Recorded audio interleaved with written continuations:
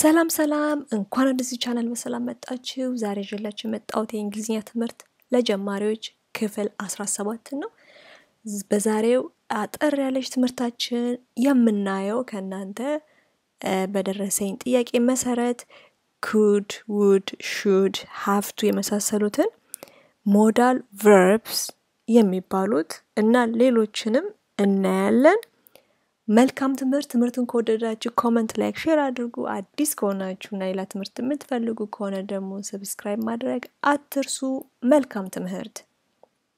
እሺ የመጀመሪያው ለዛሬ የምናየው can እና could ልዩነቱ ምንድነው? መቼ ነው የምንጠቀመው ብላችሁኛል።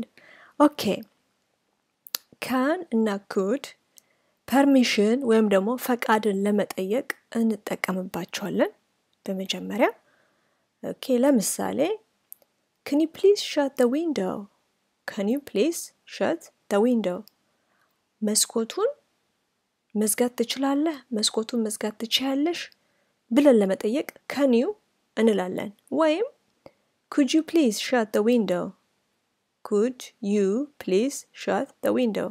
መስኮቱን ልዘጊው ትችያለሽ ወይ ልዘጋው ትችላለህ ወይ?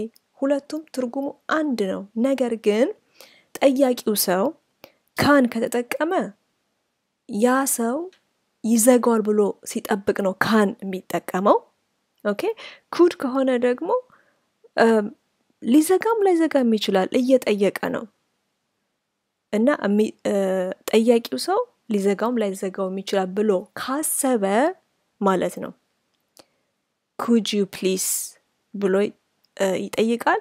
ሁለተኛ ደግሞ ፖላይት ለመሆን ወይም በትህትና ለመናገር ስንፈልግ ሪስፔክት ሲኖር ማለት ነው could you please እንላለን።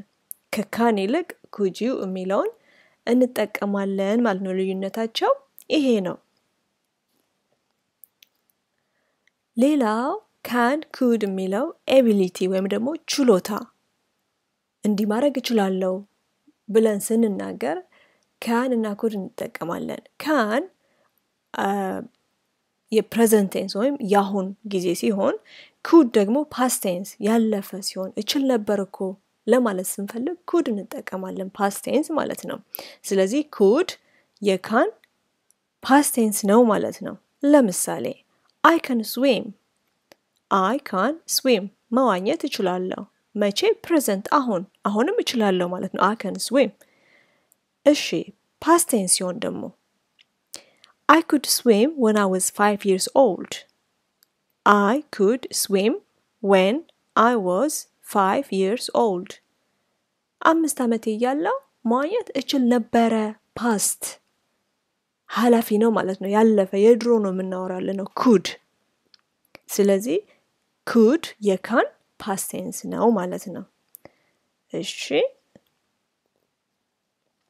may እና might መች ነው የምንጠቀምባቸው? እነዚህን ደግሞ ጥያቄ permission ወይም ደግሞ ፍቃድ ለመጠየቅ ስንፈልግ ፖላይት ሆነን ማለት ነው may I go now ለምሳሌ may I go now አሁን መሄድ እችላለሁ?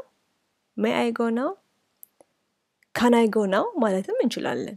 ኦኬ እሺ ይሄ ፍቃድ ስንጠይቅ ወይም permission ስንጠይቅ አንድን ሰው ማለት ነው። እሺ አንድ ነገር ደግሞ ሊሆን ይችላል probability ወይም possibility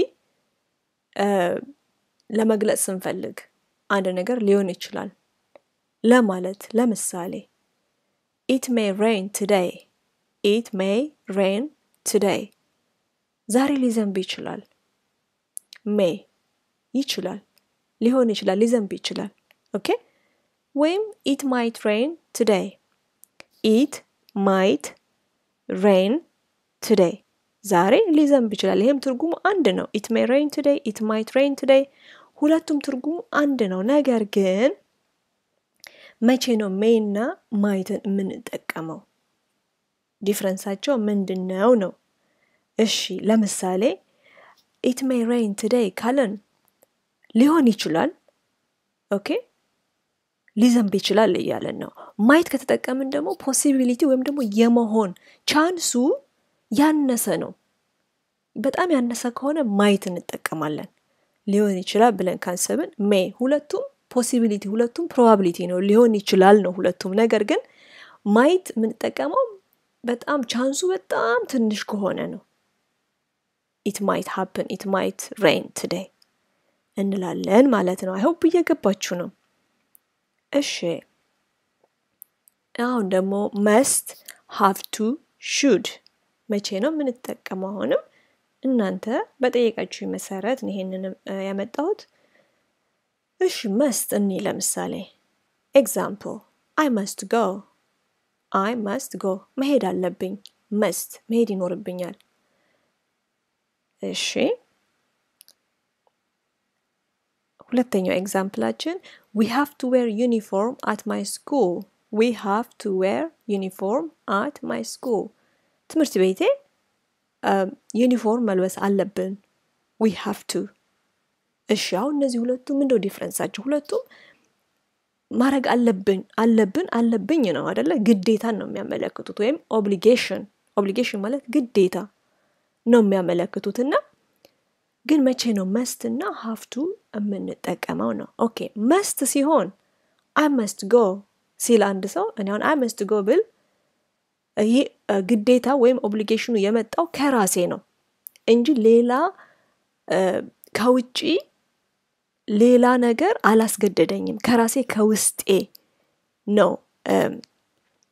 የመጣው ማለት ነው I must go ስለ እንጂ ሌላ የሚያስገደኝ ነገር ኖሮ አይደለም I must go ያልኩት ኦኬ እሺ ሁለተኛው ኤግዛምፕል ስናይ ደግሞ we have to wear uniform at my school ትምህርት ቤቴ ዩኒፎርም መልበስ አለብን ትምህርት ቤታችን ነው የሚለውና ካለበስኩኝ አልገባም ማለት ነው አይደል ግዴታ ትምህርት ቤቱ ስለሚያስገድድ ነው we have to መልበስ አለብን የሆነ ሌላ ኤክስተርናል የሆነ ነገር የሚያስገድድ አለ ማለት ነው have to ስንጠቀም ኦኬ I have to go ለምሳሌ I have to go to work early በጧቱ ስራ መሄድ አለብኝ ብል የሆነ ስራ ቦታ ማረጋው ነገር አለ ማለት ነው ካልሄድኩኝ ያን ነገር ላላረግ ይችላል ማለት ነው የሚያስገድደኝ ምንድነው ስራ ቦታ የሆነ ነገር ስላለ ነው ቶሎ እምሄደው ስለዚህ የሆነ የሚያስገድደው ነገር ከውስጣችን ሳይሆን ከራሳችን ፈቃድ ሳይሆን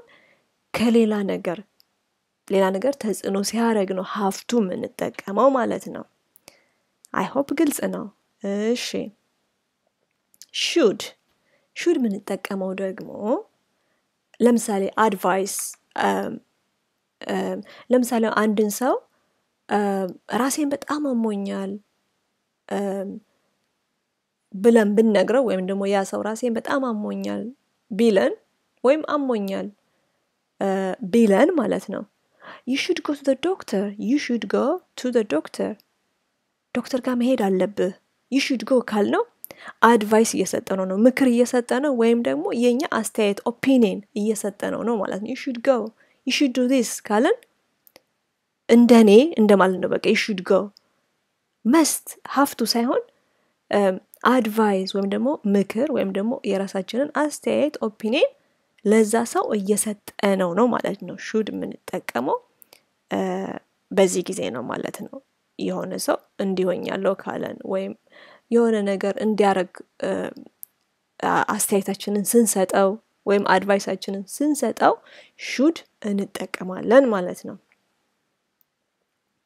ኦኬ ሌላ ጠይቃችሁኝ would like do you like ዲፍረንሱ ነው እሺ would you like የሚለው በፊት አይተናል ብዙ ጊዜ ኤግዛምፕል አይደለ would you like to sit down ትፈልጋለህ ወይ ማለት ነው would you like ማለት ለምሳሌ ባስ ውስጥ ቁጭ ብለን ከኛ ተለቅ ያለ ሰው ቢገባ እና መቀመጫችንን ለዛ ሰው ኦፈር ለማድረግ ስንፈልግ ምንድነው የምንለው would you like to sit down ብለን እንጠይቀዋለን would you like to sit down መቀመጥ ይፈልጋሉ ኦኬ would you like እሺ ሌላ አሁንም መፈለግ ነው ትርጉሙ ለምሳሌ I would like to thank everyone who watches my videos አይነኝ የሚለው by the way I would like to thank everyone who watches my videos ቪዲዮችን የምታዩትን ሁላችሁንም ላመሰግን እወዳለሁ ላመሰግን እፈልጋለሁ I would like to thank everyone አሁንም እፈልጋለሁ ማለት ነው would like በዚህ ኤግዛምፕል ማለት ነው እሺ do you like ደግሞ ትወዳለህ ወይ ማለት ነው ወይም ትወጃለሽ ወይ do you like music ሙዚቃ ትወጃለሽ ሙዚቃ ትወዳለህ ለምሳሌ ኤግዛምፕል ስለዚህ ዲፈረንሱ ይሄ ነው ማለት ነው would you like ማለት ትፈልጋለህ ወይ ነው do you like ማለት ትወጃለሽ ወይ ማለት ነው ትወዳለህ ወይ ትወጃለሽ ወይ ማለት ነው okay next have got እና have እሺ እነዚህ have got have ሁለቱም አለኝ ለማለት ነው okay possession ነው የሚያመለክቱት አንድ ነገር አለኝ አንድ ነገር አለው አላት ለማለት ነውና አንድ አይነት ትርጉም ነው ሁለቱም ያላቸው ብዙ ጊዜ ንግግር ላይ የምንጠቀመው ግን have got የሚለው ነው ብዙ ጊዜ ማለት ነው have የሚለው ፎርማል ወይም ደግሞ መደበኛ ንግግር ስንናገር ወይም ጽሁፍ ላይ have እንጠቀማለን ብዙ ጊዜ ማለት ነው ንግግር ላይ ግን have got የሚለው ነው የምንጠቀመው okay let's see example ለምሳሌ I have got a car ብዙ ጊዜ I have a car መኪና አለኝ ለማለት I have a car ብዙ ይባላል I have a car ነገር ግን ብዙ ጊዜ ንግግር ላይ ኢንፎርማል ንግግር ላይ I have got a car ነው የምንለው መኪና አለኝ ለማለት I have a car the same meaning ሁለቱም አንድ አይነት ትርጉም ነው ያለው I have a car I have got a car ጥያቄ ለመጠየቅ ስንፈልግ ደግሞ have you got a car መኪና አለህ መኪና አለሽ ለምሳሌ have you got a car ወይም ደግሞ do you have a car more formal መደበኛ ጥያቄ መደበኛ ሲሆን do you have a car እንላለን ብዙ ጊዜ ንግግር ላይ ግን have you got a car have you got እንደዚህ አለ እንደዚህ አለሽ have you got የፈለጋችሁን ለመጠየቅ ስትፈልጉ have you got ብላችሁ ነው የምትጠይቁት ማለት ነው እሺ ጓደኞቼ ዛሬ ትምህርት አጠር ያለች ነች ይሄን ይመስላል I hope እንደወደዳችሁት ተስፋ አደርጋለሁ በሚቀጥለው ትምህርታችን እስከምንገናኝ መልካም ጊዜ bye bye